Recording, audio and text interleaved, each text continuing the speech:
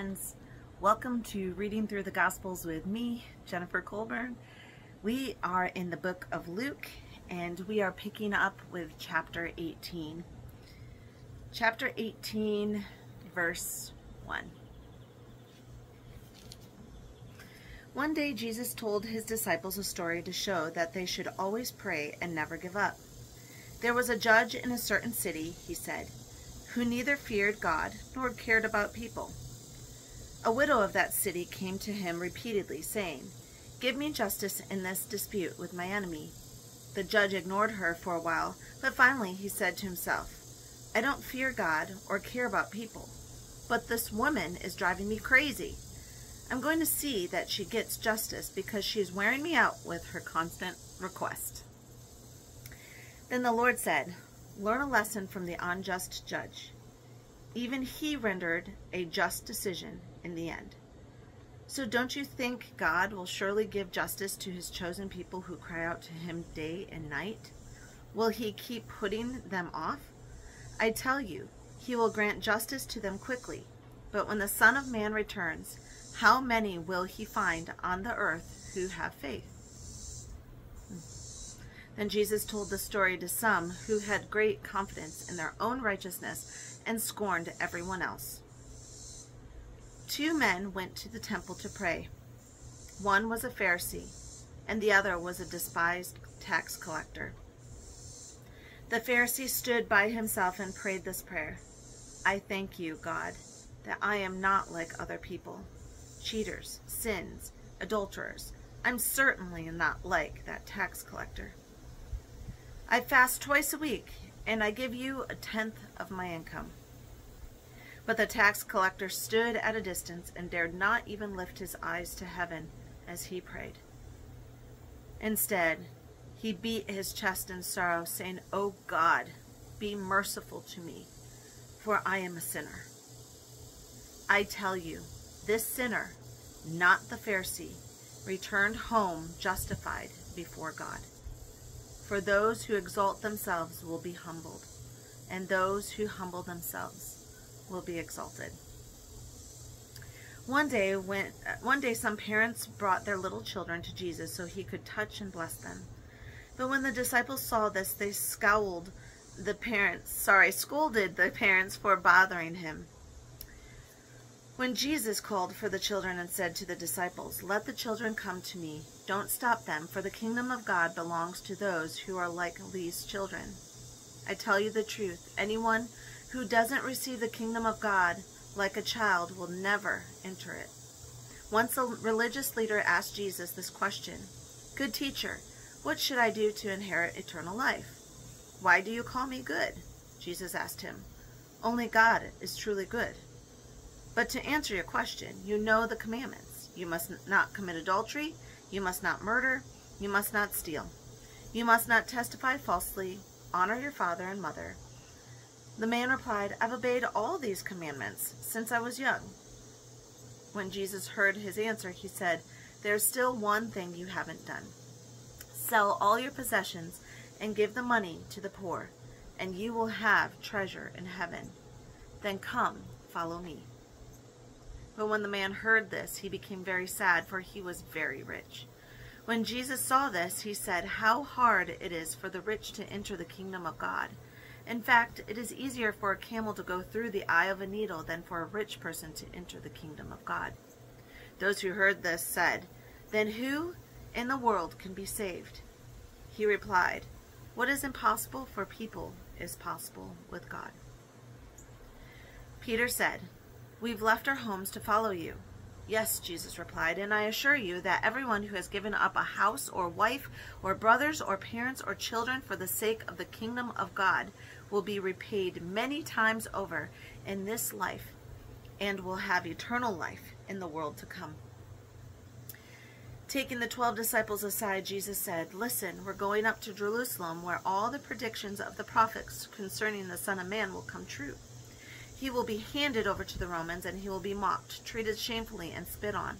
They will flog him with a whip and kill him, but on the 3rd day he will rise again." But they didn't understand any of this. The significance of his words was hidden from them, and they failed to grasp what he was talking about. As Jesus approached Jericho, a blind beggar was sitting beside the road. When he heard the noise of the crowd going past, he asked what was happening, and they told him that Jesus, the Nazarene, was going by. So he began shouting, "Jesus, Son of David, have mercy on me." "Be quiet," the people in front of him yelled at him. But he only shouted louder, "Son of David, have mercy on me." When Jesus heard him, he stopped and ordered the man be brought to him. As the man came near, Jesus asked him, "What do you want me to do?" "Lord," he said, "I want to see." And Jesus said, All right, receive your sight. Your faith has healed you." Instantly the man could see, and he followed Jesus, praising God, and all who saw it praised God too. Chapter 19. Jesus entered Jericho and made his way through the town. There was a man there named Zacchaeus. He was a chief tax collector in the region, and he had become very rich. He tried to get a look at Jesus, but he was too short to see over the crowd. So he ran ahead and climbed a sycamore fig tree beside the road, for Jesus was going to pass that way. When Jesus came by, he looked up at Zacchaeus and called him by name. "Zacchaeus," he said, "quick, come down. I must be a guest in your home today." Zacchaeus quickly climbed down and took Jesus to the house in great excitement and joy, but the people were displeased. "He has gone to be the guest of a notorious sinner," they grumbled. Meanwhile, Zacchaeus stood before the Lord and said, "I will give half my wealth to the poor, Lord, and if I have cheated people on their taxes, I will give them back 4 times as much." Jesus responded, "Salvation has come to this home today, for this man has shown himself to be a true son of Abraham. For the Son of Man came to seek and save those who are lost." The crowd was listening to everything Jesus said, and because he was nearing Jerusalem, he told them a story to correct the impression that the kingdom of God would begin right away. He said a nobleman was called away to a distant empire to be crowned king and then return. Before he left, he called together 10 of his servants and divided among 10 pounds of silver, saying, "Invest this for me while I'm gone." But his people hated him and sent a delegation after him to say, "We do not want him to be our king." After he was crowned king, he returned and called in the servants to whom he had given the money. He wanted to find out what their profits were. The first servant reported, "Master, I invested your money and made 10 times the original amount." "Well done," the king exclaimed. "You are a good servant. You have been faithful with the little I entrusted to you, so you will be governor of 10 cities as your reward."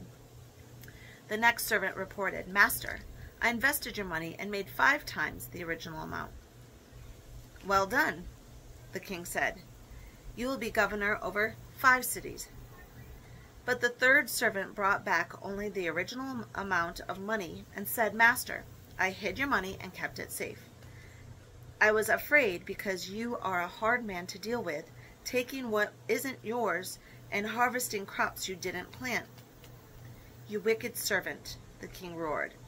"Your own words condemn you.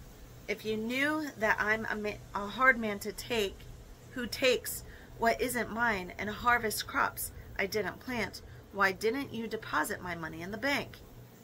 At least I could have gotten some interest on it." Then turning to the others standing nearby, the king ordered, "Take the money from the servant and give it to the one who has 10 pounds. "But master," they said, "he already has 10 pounds.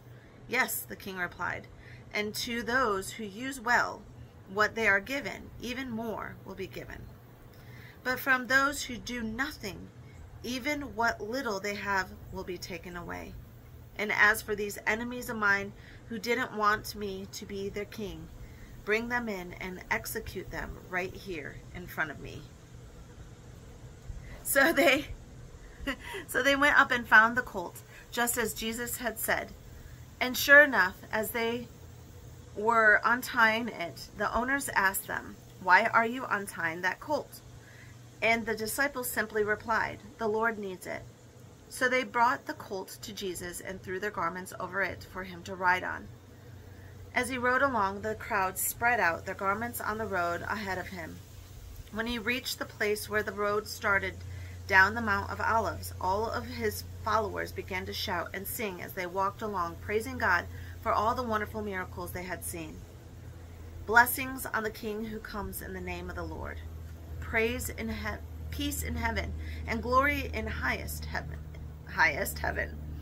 But some of the Pharisees among the crowd said, "Teacher, rebuke your followers for saying things like that." He said, "If they keep quiet, the stones along the road would burst into cheers." But as he came closer to Jerusalem and saw the city ahead, he began to weep. How I wish today that you of all people would understand the way to peace. But now it's too late, and peace is hidden from your eyes. Before long, your enemies will build ramparts against your walls and encircle you and close in on you from every side.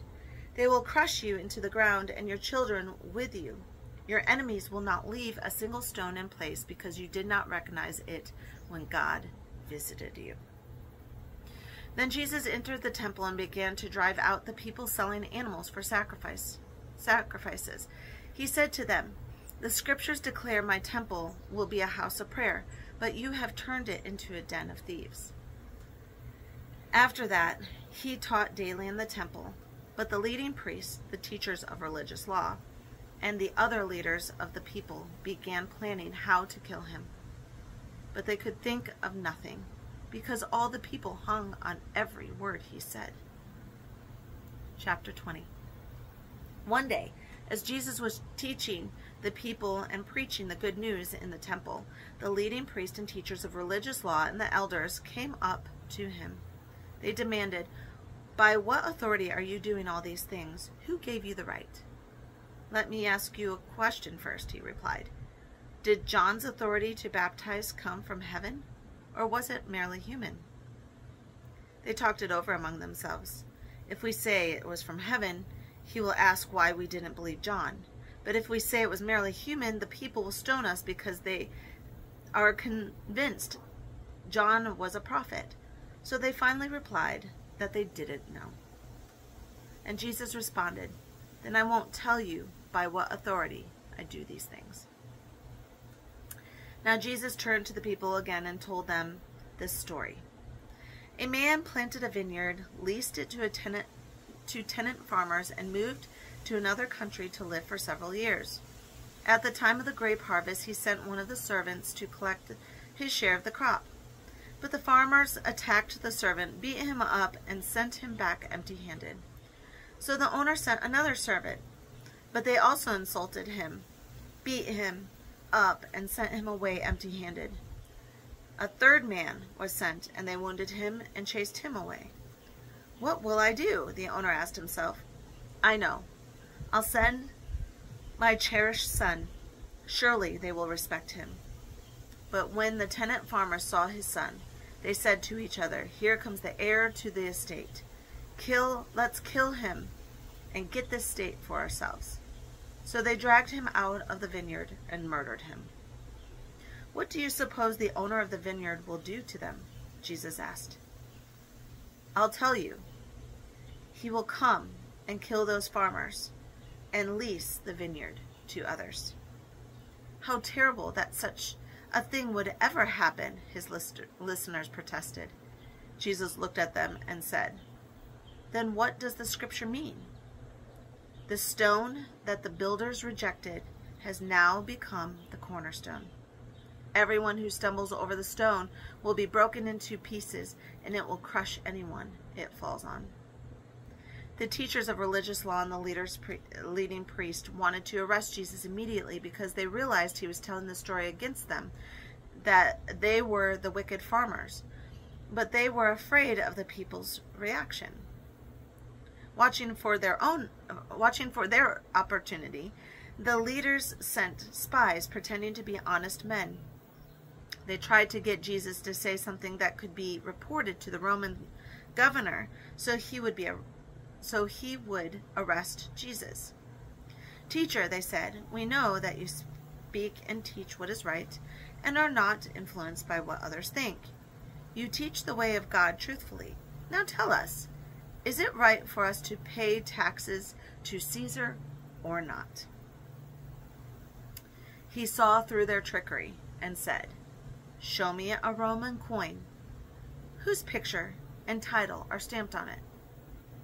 "Caesar's," they replied.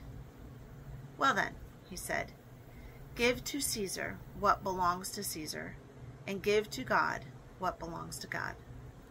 So they failed to trap him by what he said in front of the people. Instead, they were amazed by his answer, and they became silent. Then Jesus was approached by some Sadducees, religious leaders who say there is no resurrection from the dead.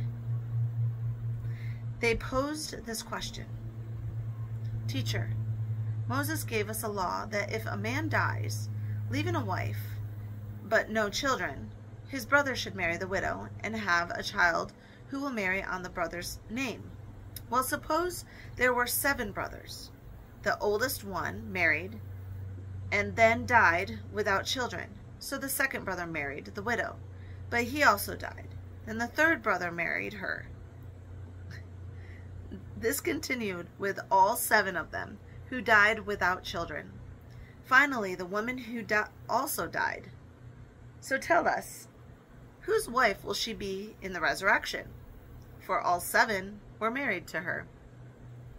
Jesus replied, "Marriage is for people here on earth. But in the age to come, those worthy of being raised from the dead will neither marry nor be given in marriage. And they will never die again. In this respect, they will be like angels. They are children of God and children of the resurrection. But now, as to whether the dead will be raised, even Moses proved this when he wrote about the burning bush. Long after Abraham, Isaac, and Jacob had died, he referred to the Lord as the God of Abraham, the God of Isaac, and the God of Jacob. So he is the God of the living, not the dead, for they are all alive to him." "Well said, teacher," remarked some of the teachers of religious law who were standing there, and then no one dared to ask him any more questions. Then Jesus presented them with a question. "Why is it," he asked, "that the Messiah is said to be the son of David? For David himself wrote in the book of Psalms, 'The Lord said to my Lord, sit in the place of honor at my right hand until I humble your enemies, making them a footstool under your feet.' Since David called the Messiah Lord, how can the Messiah be his son?" Then with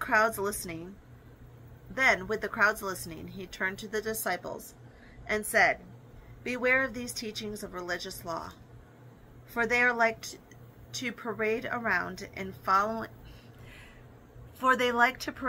flowing robes and love to receive respectful greetings as they walk in the marketplace, and how they love the seats of honor in the synagogues and the head table at banquets.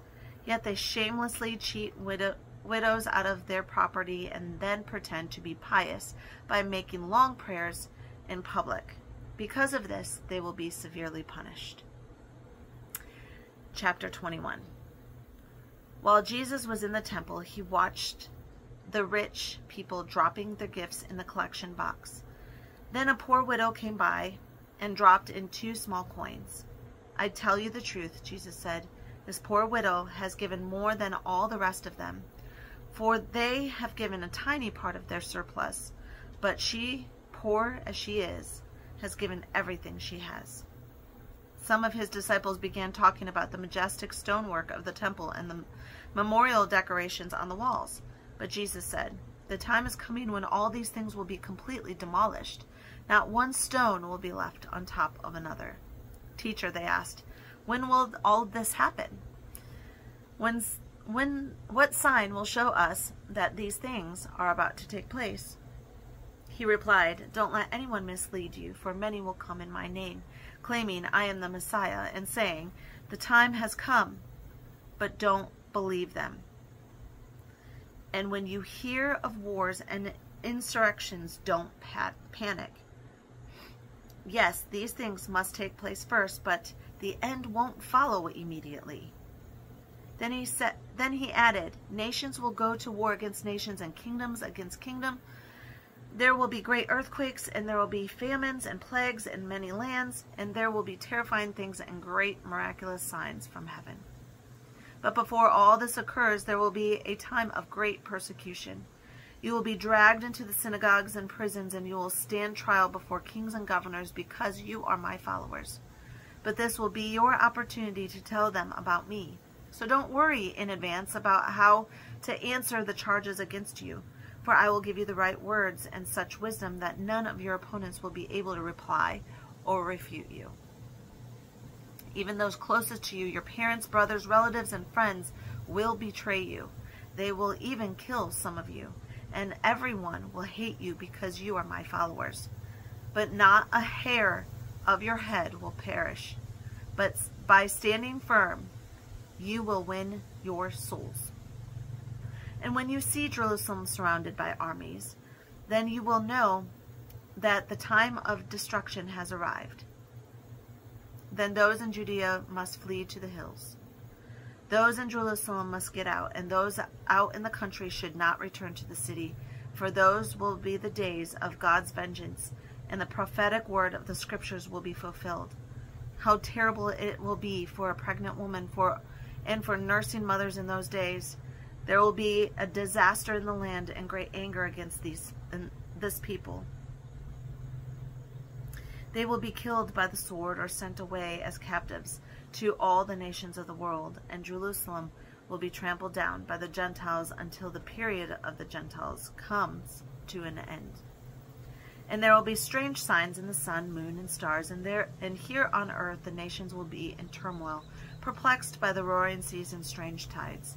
People will be terrified at what they see coming upon the earth, for the powers in the heavens will be shaken. Then everyone will see the Son of Man coming on a cloud with power and great glory. So when all these things begin to happen, stand and look up, for your salvation is near." Then he gave them this illustration. Notice the fig tree or any other tree. When the leaves come out, you know without being told that summer is near. In the same way, when you see all these things taking place, you can know that the kingdom of God is near. I tell you the truth. This generation will not pass from this scene until all these things have taken place. Heaven and earth will disappear, but my words will never disappear. Watch out. Don't let your hearts be dulled by carousing and drunkenness, and by the worries of this life. Don't let that day catch you unaware like a trap, for that day will come upon everyone living on earth. Keep alert in all times, and pray that you might be strong enough to escape these coming horrors and stand before the Son of Man. Blessings.